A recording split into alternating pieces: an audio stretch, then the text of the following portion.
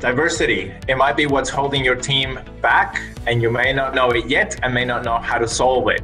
For that reason, I'm really excited to tell you that Data Futurology has established a partnership with She Loves Data, and we're doing a series dedicated on improving diversity in your organization, in your teams, in your workplace, so you can get the most value out of your teams, out of your data, and create products that the market really wants. Tune in every week as we speak with executives and female leaders from all over the world on how they have targeted and improved the diversity in their teams, and you can find out what we can learn from them. We are thrilled as She Loves Data to be part of the Futurology podcast, where we will showcase some female leaders, but the leaders from tech industry, and we will be talking about strategies, about data, about biases, and about diversity. Join us. I wanted to say a big thank you to our sponsors. One of our sponsors is Shine Solutions Group. Shine Solution Group is a technology consultancy that has been empowering their enterprise and government partners with pragmatic technology solutions for over 20 years. Learn more at shinesolutions.com.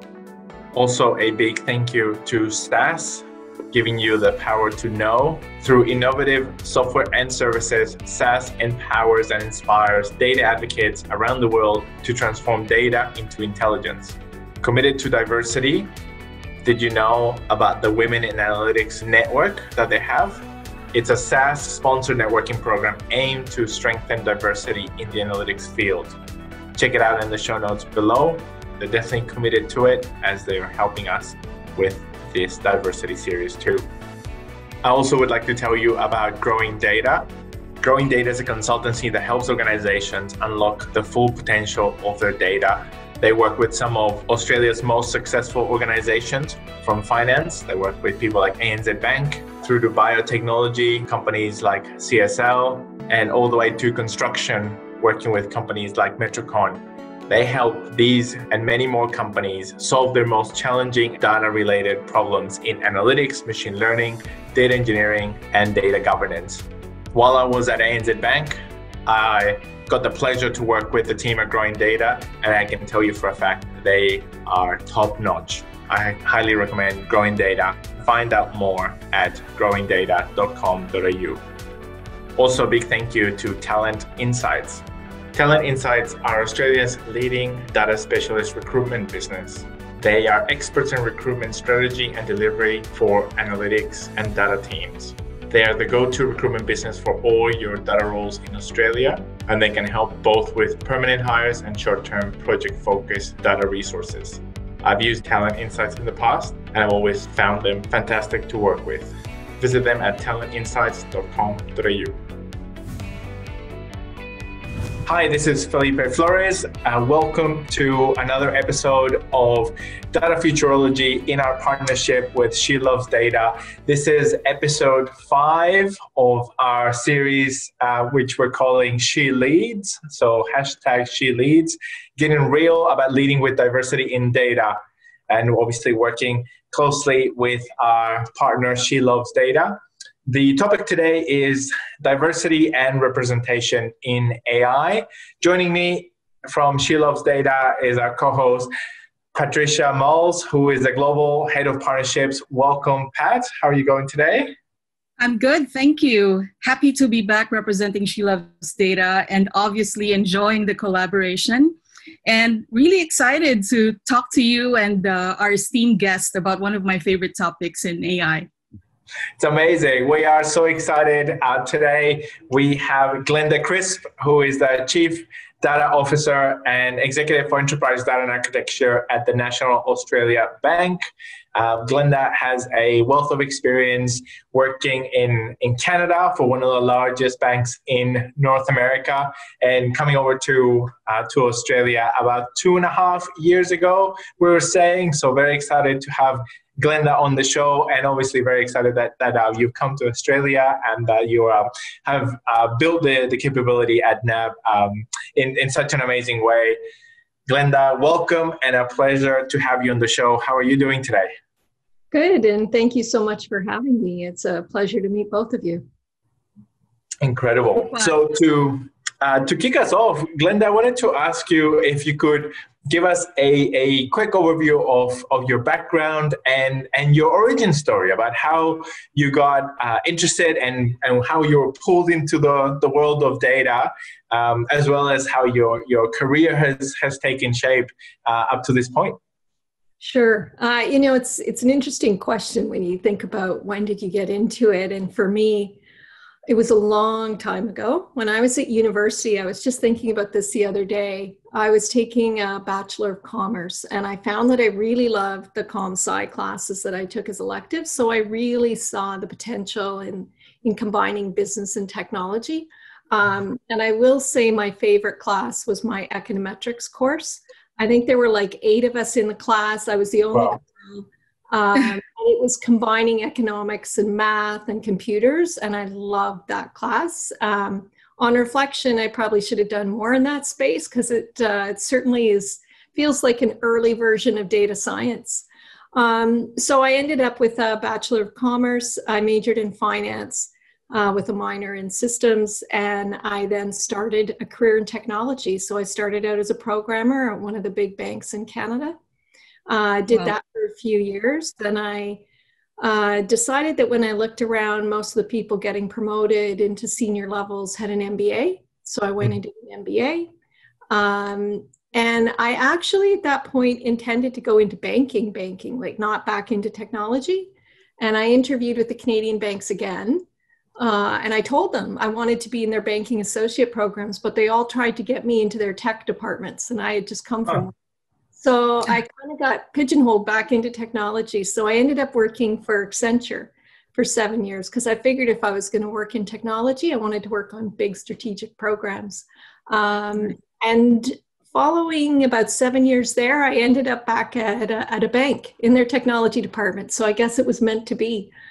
So I spent 17 years at TD Bank in Toronto and did a range of things there, starting out in the investment bank technology and then ending up in the corporate. So all the back office things. So anti-money laundering and finance and HR, international and domestic payments. So like just a wide variety of capabilities and functions in the bank, which made for an interesting job. But I noticed that I seemed to be collecting data from across the bank a lot. Like it's pretty much what I did on most of my projects. And so I felt like there had to be a better way than continually going and aggregating again and again and again. And so that's when I really started pushing into big data and started building out a lake at TD. And then eventually I felt like I needed a bit of a change. So I went to be the chief data officer there. And really focused on things like data quality and metadata and how that links and really enables things like analytics and AI. And then I got recruited by NAB. And so the beauty of the role at NAB is that I have both the business responsibility on data, so data governance and management, so things like third-party data management, records management, but I also have the technology. So the new platforms we're building on the cloud. Of course, I've also got the legacy platforms that I'm trying to turn off, but that ability to really bring business and tech together again is what I really like. And I just love being in the data space. So that's kind of how I got to here. And I love Melbourne. I love it more when we're not in lockdown. But that's just the state of the situation during COVID. And I was going to ask you about the differences between the CIO role, so the Chief Information Officer role that you had at TD, and then the Chief Data Officer role. You might have touched on it about the business versus technology ownership and the combination of the two. But do you see that as the main difference between the roles? And was there any surprises when you went from CIO to Chief Data Officer? Yeah, so that actually is the difference. So I was one of the CIOs at TD and very much focused on the technology, the applications, ensuring we have target state architectures, we're driving towards those.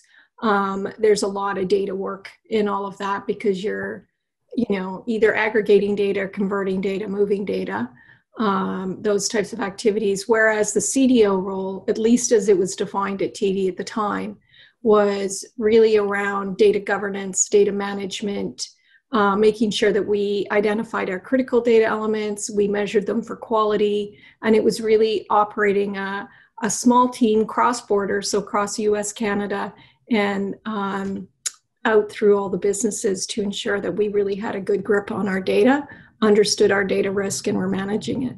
Now, the role here at NAB is different in that it puts both pieces together. And that was what attracted me to the role, because I found after 2.5 years on the so-called business side, I quite missed the technology side. I guess I just can't get away from it. And I really love building things and, making things better. And so it felt like I was coming back to bring all the pieces of my career together for this job. So I quite like that. Yeah, but that's the difference between CIO and CDO at TD. CDO here at NAB, I've got both pieces. Amazing. Truly inspiring. And I can relate very much to the desire to build and combine business and technology. But Glenda, I want to ask you about something else. We have a number of listeners from She Loves Data who are just beginning to get into this journey of data and technology. Knowing what you know now, what would you advise them, or an earlier version of yourself, perhaps? Well, one thing that I think has worked well for me and that I encourage others to do is to stay curious. Nothing moves faster than technology. And just pay attention to the big themes that are going on, across industry, not just within your own industry. And so for me, if I look back, I started out on mainframe computers, right? And Apple, the original Mac was the very first machine I ever coded on. And so that probably dates me, but it's seeing the different shifts that have happened. So if I go back to about 2010, 2011, social was a really big, social media, social platforms, networking was a very big driver. And so one of the things that I worked on at TD was implementing an internal social networking system and really driving that out. And so, which kind of then also drives data. Right. And so then I was always very curious about how to solve problems. And I think that staying curious and being open to doing things a different way allows you to kind of move into new spaces early. So, for example, when we started to build the lake at TD, it's not like there were a ton of people that knew Hadoop in the financial services environment. So I was able to come in. I had, a lot of experience with data and with technology, but not Hadoop. And so I worked with people that had that experience and built it for myself. But because I could get in early, and see it as a big trend, that then it allowed me to kind of get in on the ground floor and grow with the technology. If you kind of wait 5 years, then there's tons of experts, right? If you can get in early on some of these things and be curious about them, then you can be part of really that explosion that happens with new tech. Does that make sense? Yeah, absolutely. It's more about growing with the technology and looking at solutions, as you mentioned.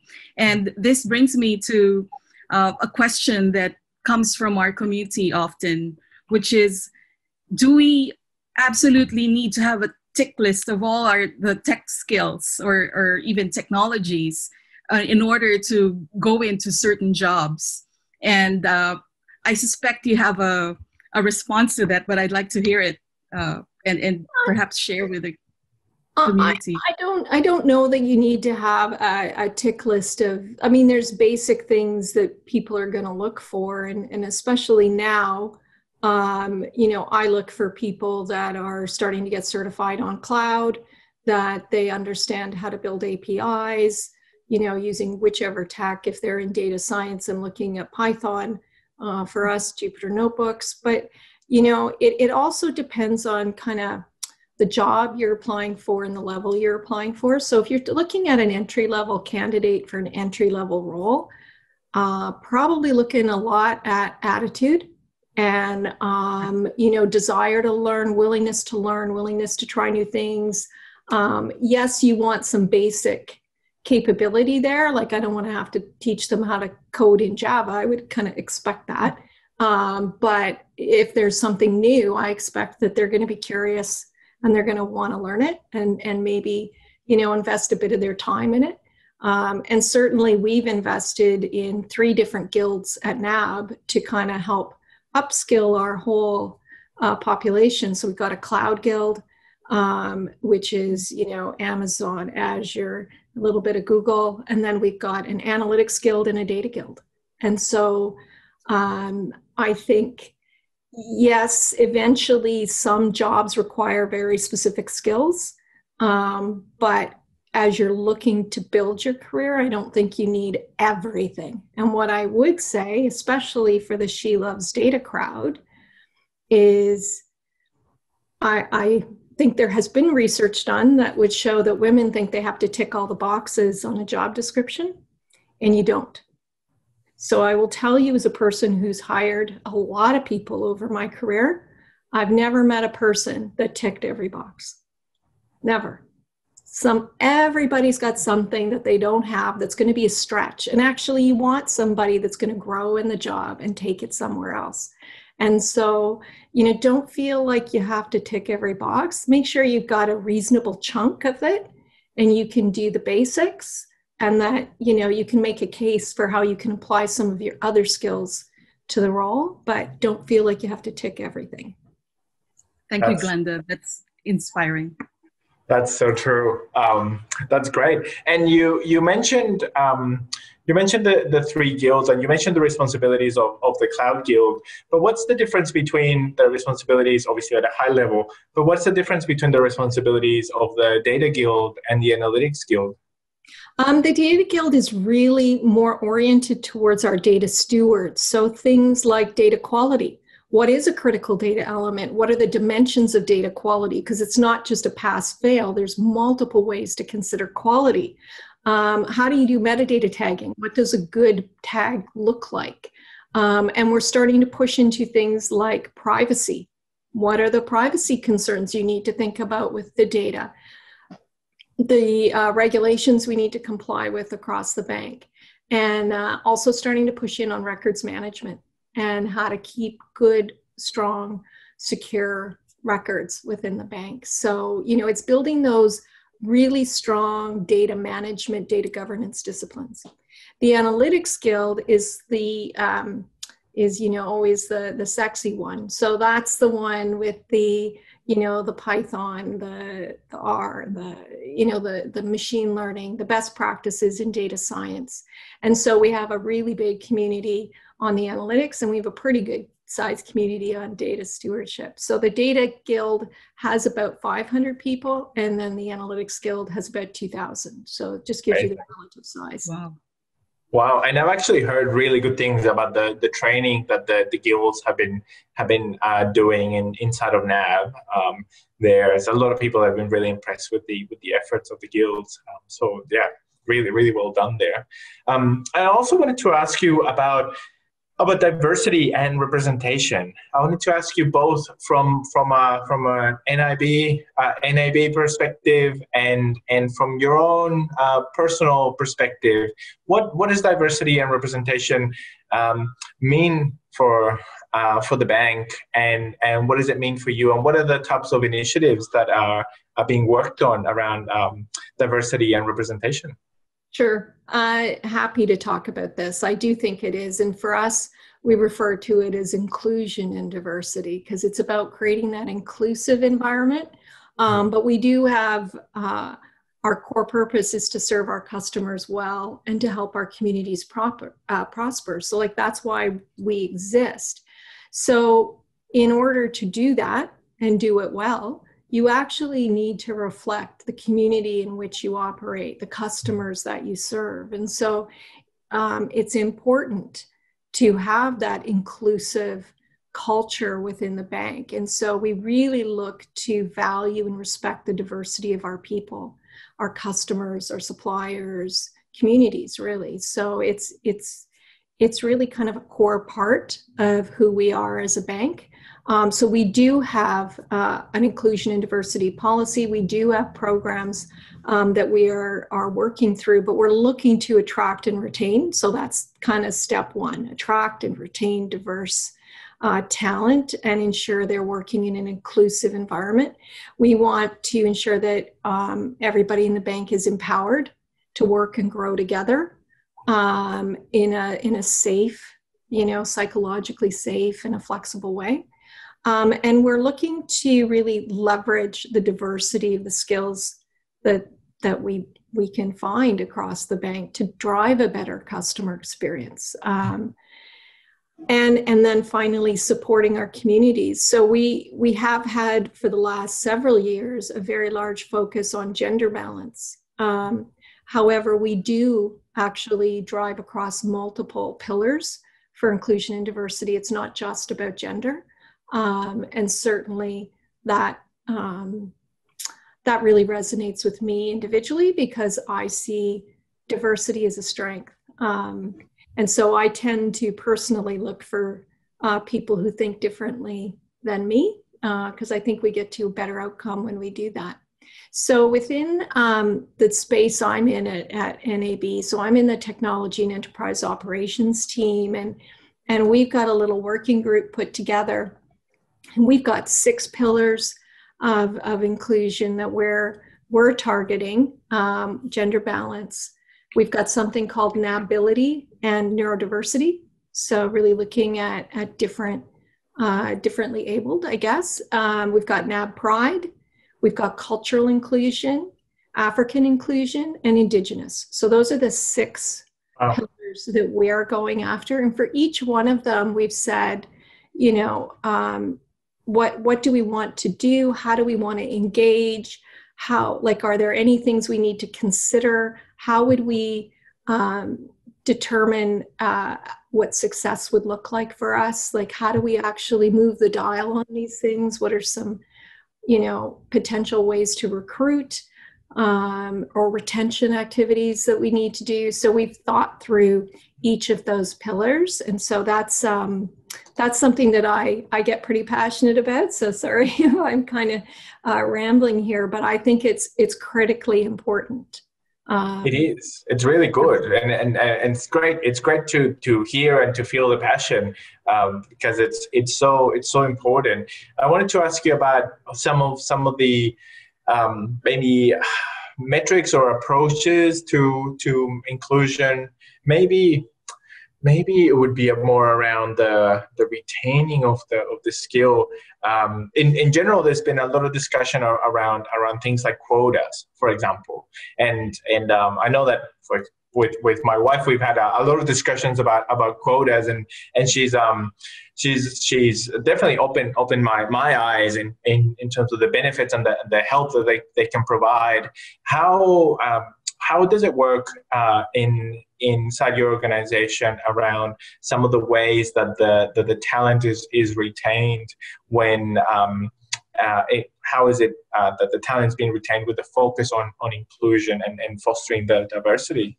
Well, I'll use one from gender balance, for example. So we're really looking at women in returning to the workforce, right? Mm-hmm. So we look to understand, are there any blockers within our processes or our policies, and then we try to work with them to make sure that they are coming back and that we want them back, and you try to stay in contact with them while they're on leave and just try to encourage that they return when they're ready, right? It's not about rushing anybody, but it is about making sure that people feel welcome back. So that would be one way that we would look at retention for sure.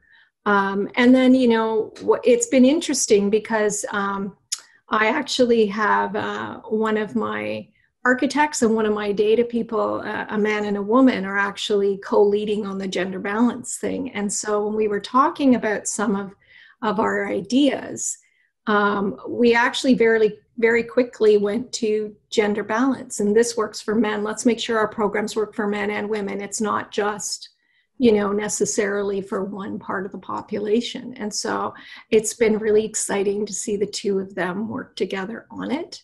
And I think that's really how it should be viewed. I think everybody benefits from some of these things. And it's really just about how do we make everybody feel included? So that's kind of the approach. And we continue to work on our training. We're implementing more training at NAB around leadership, which I think will also help us build better leaders, which will ensure we've got that great culture that helps us retain people.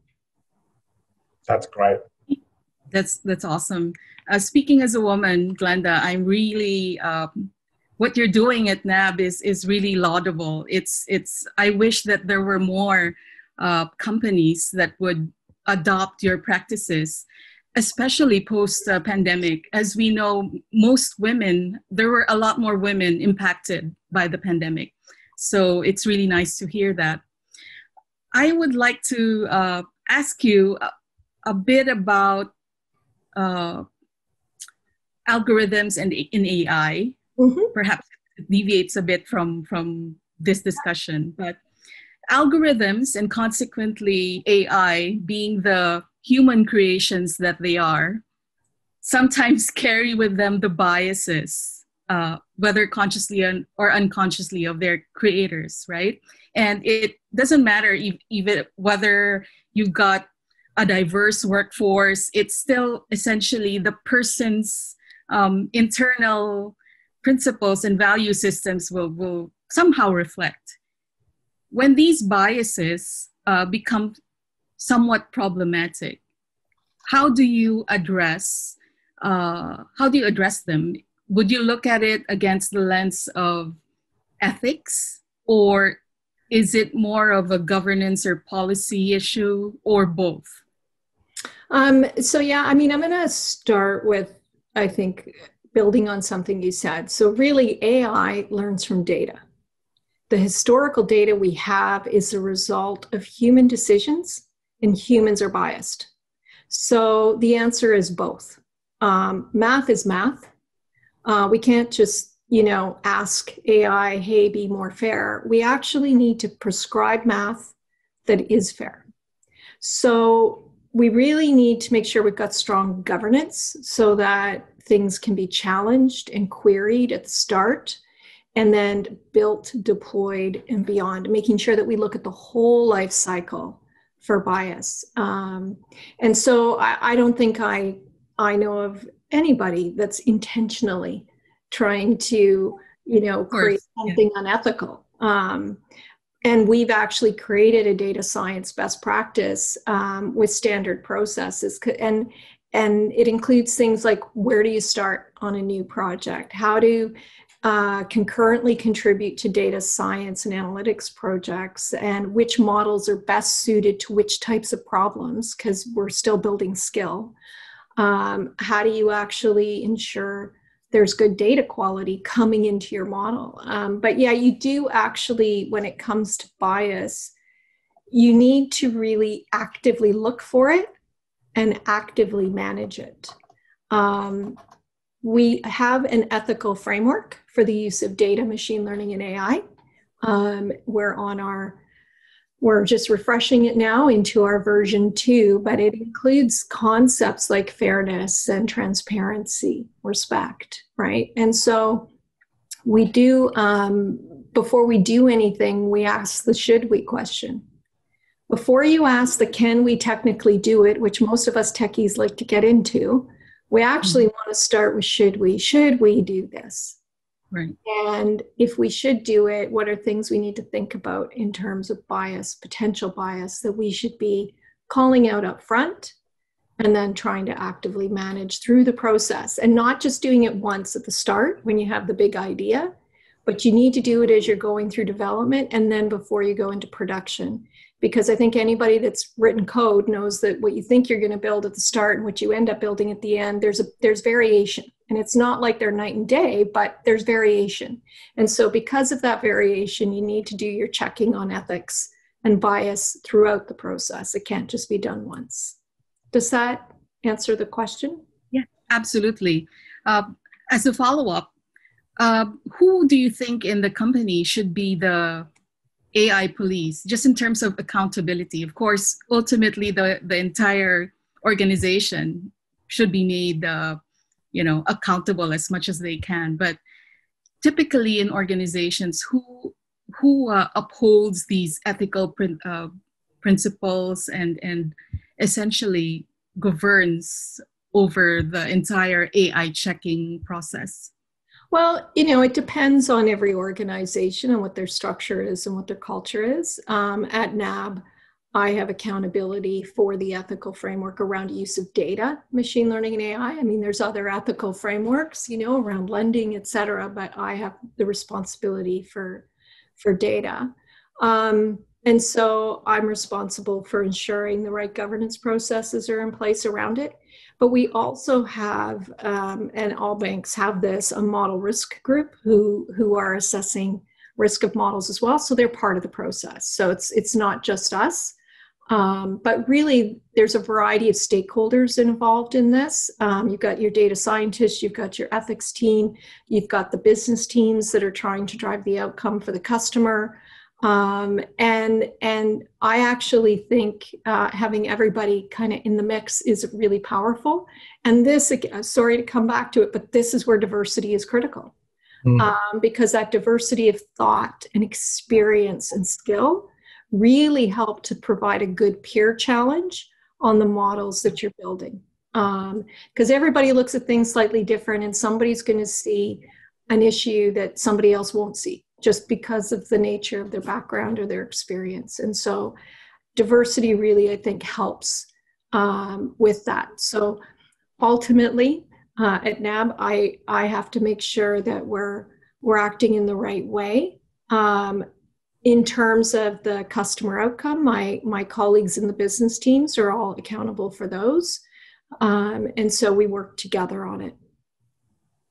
That's really great to hear, because in some organizations, or sometimes the approach seems to be that it's all on the data scientists' shoulders, and sometimes data scientists they feel the pressure of the fact that their algorithms are making decisions at scale, hundreds of thousands of decisions, in a day or in a month, and that obviously no human can look at each one of those decisions, and that's one of the beauties of AI, of decision making at scale. But it comes with the weight, with the burden of wow, is this being fair, being ethical? Is it free from bias for the largest number of people? And so it's great to hear that it's a collaborative approach that you guys have developed and that you've established, and that that you get multiple perspectives. And it sounds like that is the focus during the development of the algorithms. What does it look like when it goes into production and beyond? What are some ways to mitigate bias once the model's live? Sorry. Yeah, no, it's actually the full life of the model. I think you can't actually, it's not just during dev. You've got to continue the monitoring of the model. So the monitoring of the model isn't just about the business outcome piece. It's actually the model drift. Is it still doing what we expected it to do? Is it moving in ways that we don't want it to move? And then ethics comes into that as well. So we are looking at, are there ways for us to automate some of that monitoring and testing of our models? And I would say, look, we're not, we don't have tons and tons of models here. So we're moving carefully and slowly, because we actually, before we go at pace on this stuff, we want to make sure that we've thought through these things and that we have the right governance and the right controls in place. And so that's why the number of models that we would be running right now is relatively low, so we can keep an eye on them and be learning and making sure that we're building our capability and including ethics as we're moving down this path. I think it's not that you should be afraid of the technology, but you should be cautious and careful until you've got the skill and the comfort that you're managing it and its outcomes. And so that's where we're spending a fair amount of focus on what is the tooling that we can put in place to automate a lot of the governance and checking for things like bias. Yeah, that's great. And I think, that sounds like the right approach, because this is a big problem, but also the tools around ethical AI, from a technical perspective, the technical tools are quite new, and especially for the scale that you would need to hit for an organization like NAB is huge. So I'm sure it's comforting to the customers that you're being thorough with bias and ethical AI. And we're also, so the Australian government's been running a pilot process on AI ethics. And so we've embedded that within our program so that we're kind of working with the industry. We're learning from others that may not be in banking. And so I think this is an area where everybody's going to need to continue to evolve over the coming years. It's not like anybody, I think, is, perfect at it yet. Even the companies that are way out in front are still learning and growing. And so whenever I talk to anybody's data science team, I'm asking them about their ethical framework and how they've done it and what they've done and what they've automated and how they manage bias. So I think they know, because they never seem too shocked when they see me coming with those questions. So I must be getting reputation. I totally agree. I work in a healthcare AI company, and it's a relatively new company, and we set our model governance framework a few months ago, and it was also setting a lot of processes and what we thought of as a high bar for model governance and explainability, and to make sure that the bias is removed as much as possible. And there's been cases in the US where access to healthcare, this access to healthcare is driven by the cost, and then the cost is a proxy for socioeconomic indicators. So then that bias goes into the model, but then the model recommends that people that have higher socioeconomic status get access to the best access the best healthcare, and people from low socioeconomic status access lower healthcare. That's the recommendation of the algorithm, because that's the bias in society at the moment. But we have to be really careful that as we democratize access to healthcare, we're using digital tools and AI. We want to create the world that we want to live in, not continue to perpetuate the world that we have, when we have the opportunity to make something better. So it's definitely a toll over there. So it's great to hear that you guys are working on it. Yeah, like it's a journey, right? Like we've got a long way to go. My team's got lots of really good ideas, and we just keep building and keep improving. Yep.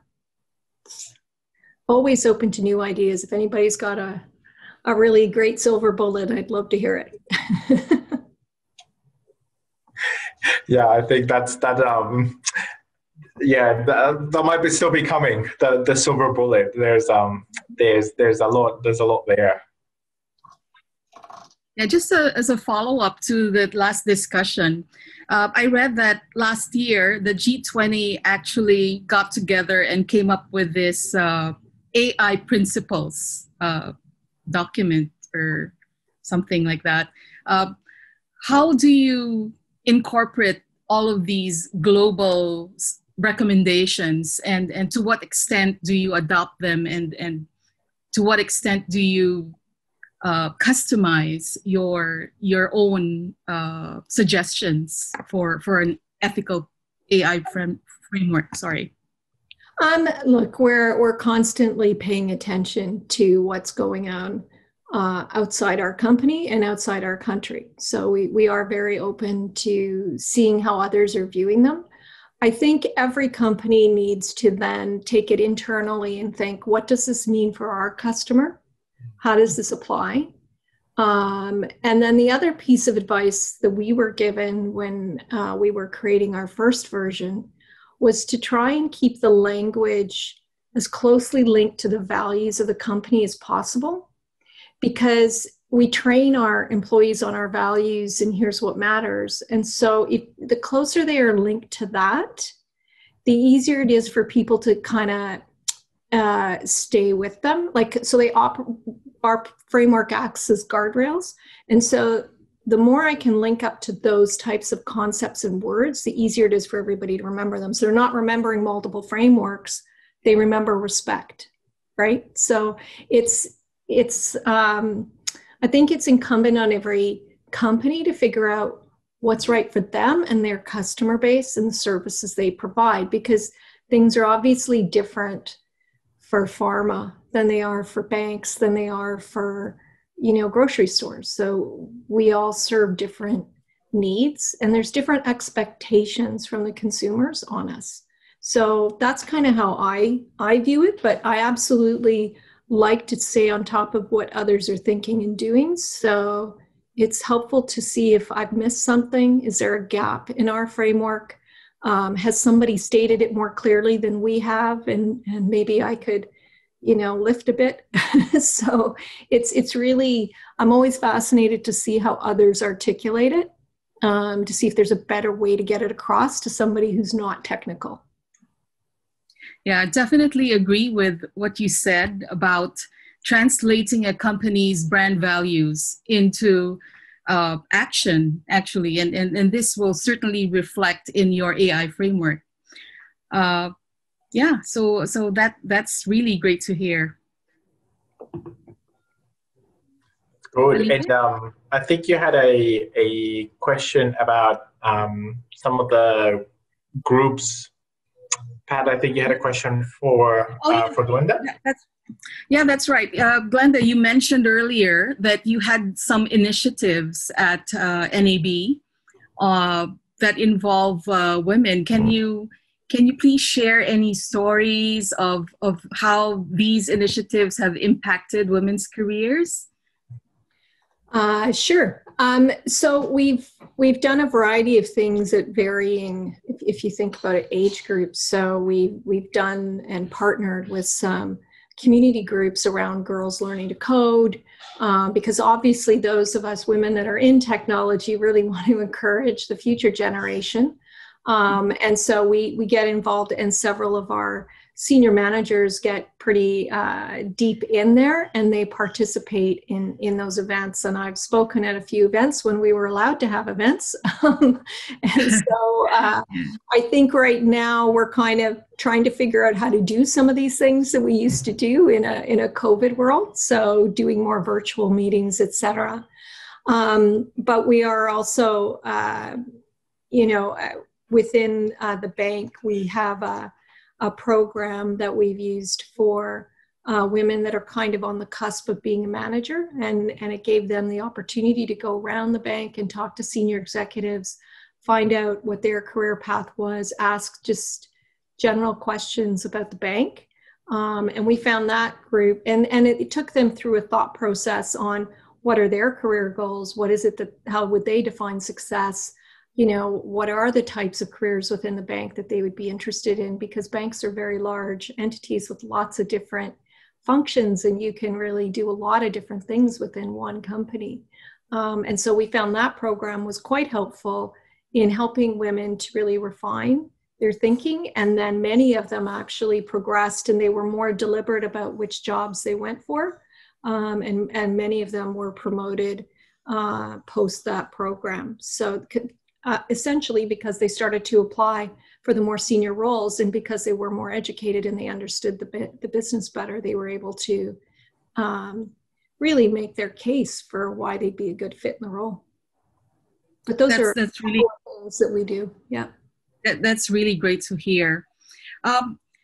according to MIT Sloan, only 22% of AI practitioners so far are women. And obviously, being somewhat at the top of your game, belonging to this, this elite group, you have, I'm sure, gone through your share of challenges, right? Would you care to share some of those stories about how it was being one of the few women in the room or in the boardroom, in the classroom or the boardroom? How has it been for you? And again, what would you tell our listeners who are interested in essentially going through the same path that you have carved out for yourself?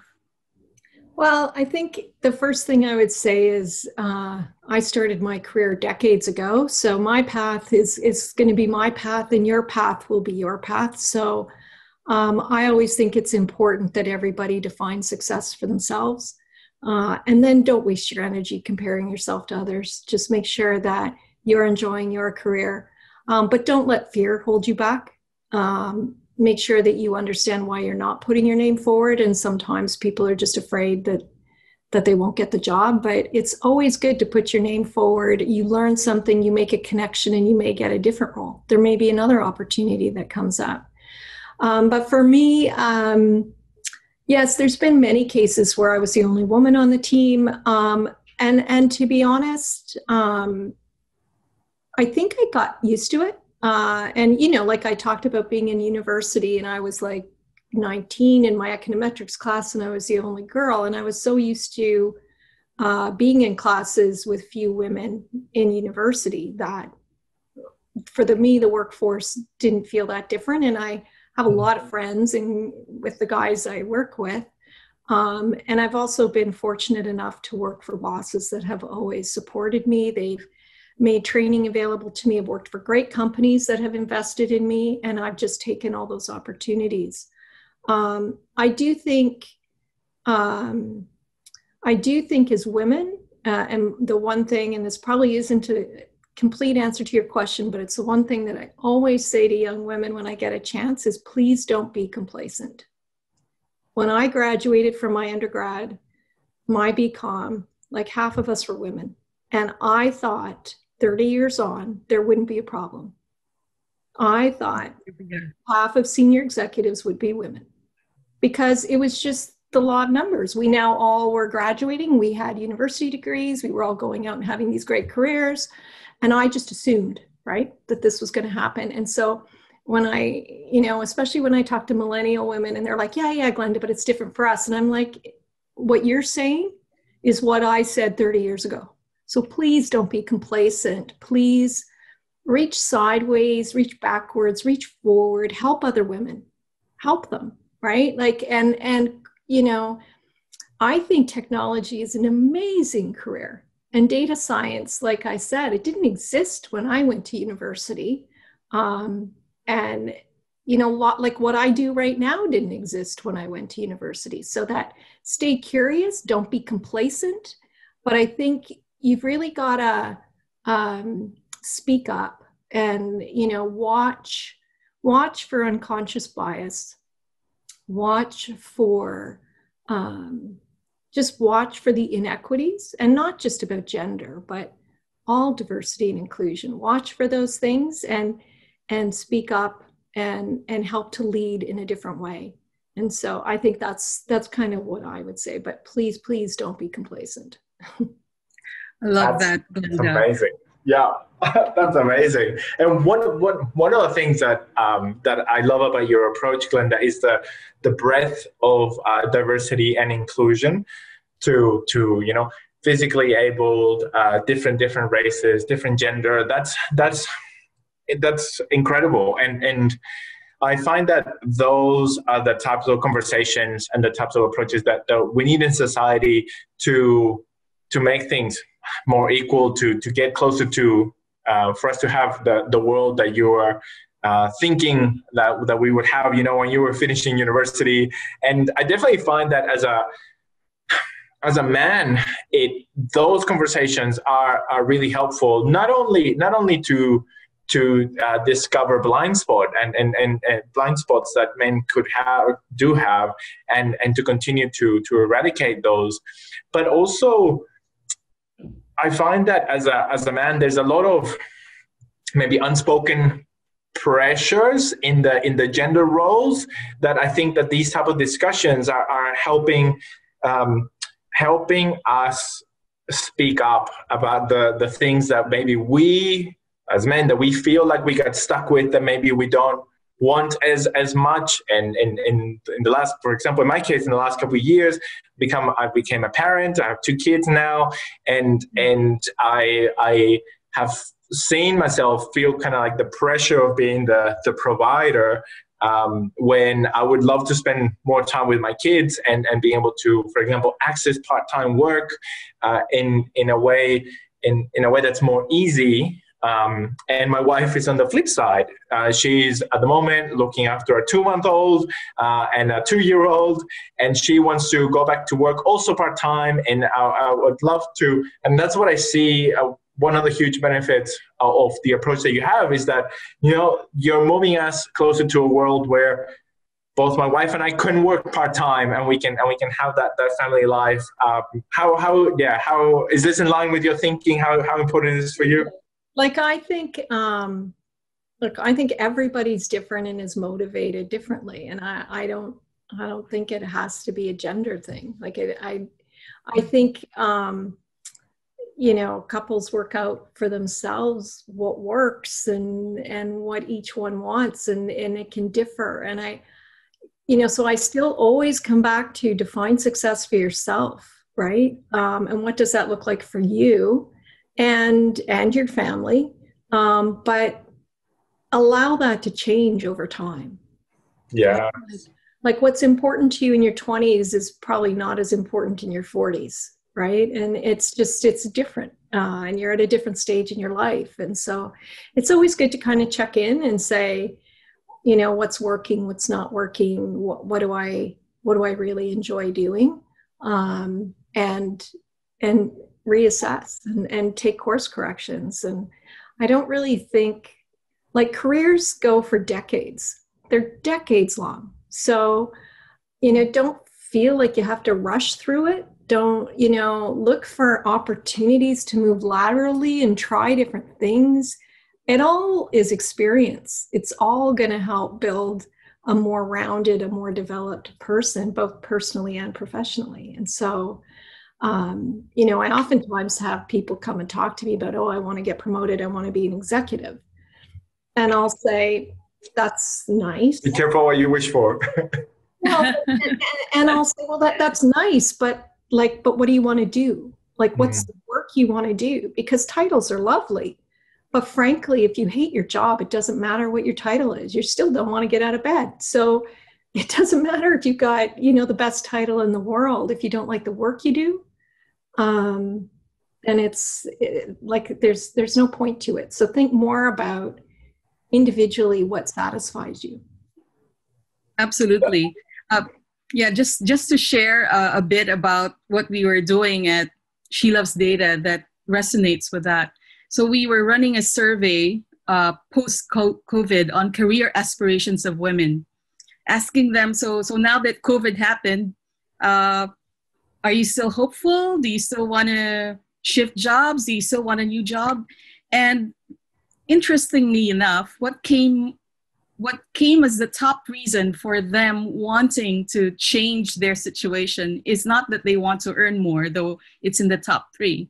Yeah. But so far, the clear winner is, I want a more fulfilling job. So there you go. It really coincides with what you just remarked on. Yeah. I think honestly, I don't think it's something that was invented for millennials, frankly. I think most of us want purpose in our roles and in our jobs, and we want to feel like we're making a difference and we're making an impact. And there's different ways to do that. I think the beauty of having different people is they're good at different things. And if we were all good at the same thing, it would be really, really boring, Yeah, I agree. But that's excellent advice to go and try different things and make sure that you're optimizing and maximizing for fulfillment, for meaning, for a meaningful career, and for the contribution that you can make. And it's very apparent that that's the way that you've crafted your career. So that's amazing. That's amazing advice and a great note to end on as well. And Glenda, I wanna thank you so much for sharing your journey, your insights, your perspectives, and all the great work that you're doing. That is so very needed, and you're definitely leading the charge. So thank you so much for all the work that you do and for spending some time with us today. Well, thank you both for having me. It was a great conversation. I look forward to listening to the rest of your podcasts.